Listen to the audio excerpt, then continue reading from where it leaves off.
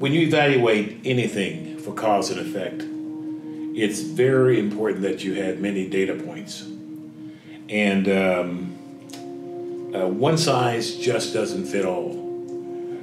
There's a lot of medications out on the market today that certainly it will work for African Americans, some will not. Case in point, antihypertensive medication. There's some medications that will work for Caucasians but will not work on African Americans.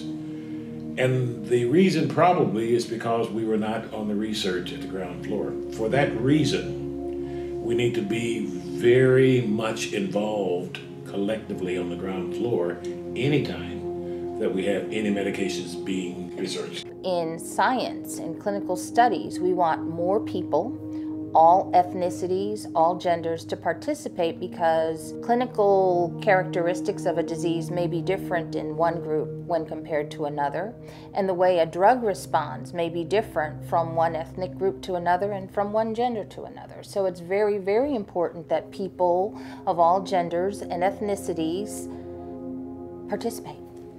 I think it's of utmost importance to understand how the disease presents across all of us, all human beings, regardless of race, color, upbringing, education. We are all in this together, and there isn't anyone spared from Alzheimer's disease.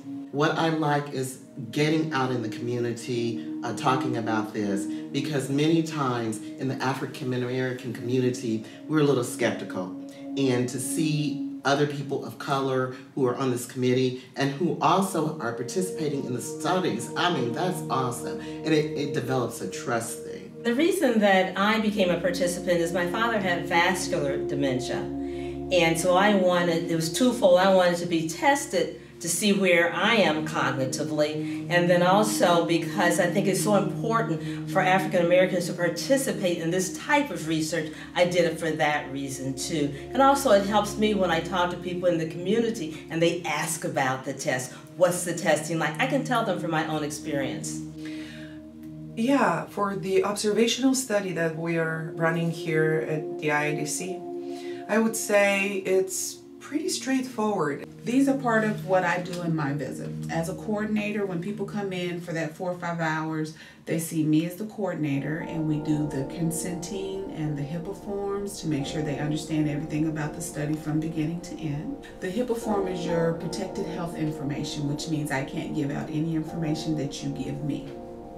Everything you give us is kept confidential. We're not allowed to give it out without your written consent. They really are using it for the studies that they say they are, and not some other experiments. It's important that we keep everything confidential. In research, that's always the case. So while we know our subjects' names and obviously contact information, all of that remains only in their charts, which are locked. The patients come in if they're interested in being part of the study or they've been referred by their doctor or other caregiver. They can come in and we give them a phone screen, and based on their answers from the phone screen, we get background information about family history, medical history, and if they qualify for the study, then they're scheduled to come in for a visit. I thought it was very easy. They asked you some cognitive questions. We had, I'll call it a mini physical, where they test your reflexes and listen to your heart and your blood pressure, just the normal things. The only thing that was slightly invasive was a blood draw, which was fine. And then just more and more cognitive testing, fine motor testing, and an MRI.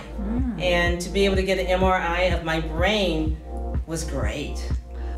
People say, well, there's no cure for it, so why should I even get my blood drawn and go through all of this? But you have to realize that this research is so they can find a cure, and also sometimes the studies do propel you into studies that can help you down the line. There's a lot of work out there for people. No one should ever stay at home and say, I have nothing to do. No one should go into retirement and say, well, I'm going to sit in my rocking chair and spend my final years in my rocking chair. There's much we can do. Even people that can't get around, they're not mobile, because they certainly can make phone calls and be able to reach out to people.